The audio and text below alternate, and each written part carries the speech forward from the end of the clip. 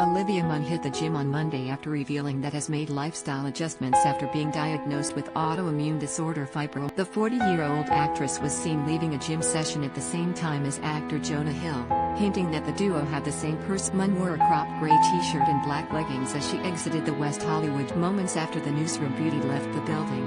Hill, 37, was photographed making his exit showing off bleach. The Superbad star was seen in a gray sweater and black shorts and donned a baseball cap as he headed back to his car for the sighting comes after Olivia revealed she's had to make some changes after being diagnosed with fibromyalgia. The X-Men Apocalypse star opened up about her battle with the autoimmune disorder for the last 2 years, insisting her condition is under control if she sticks to her diet. Explaining the condition as it is now, she shared, "It's under control as long as I continue to work out and as long as I eat healthy and stick to the restrictions and meditate. Those are the really important things." And the 40-year-old actress admits that her fibromyalgia diagnosis, which causes muscle pain, fatigue and sleep issues, made her super thoughtful about what she puts in her body in order to improve her. She added, "I wasn't really sure what was going on with me.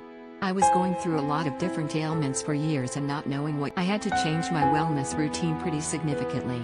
Olivia recalled being told by doctors that she needed to make big changes to avoid getting multiple autoimmune diseases. She told People magazine, "My situation was at a place where it was like, you're either going to go down the path where you're going to get multiple autoimmune diseases, or you have to stop now and we can try to get you better. It was like, these are your choices.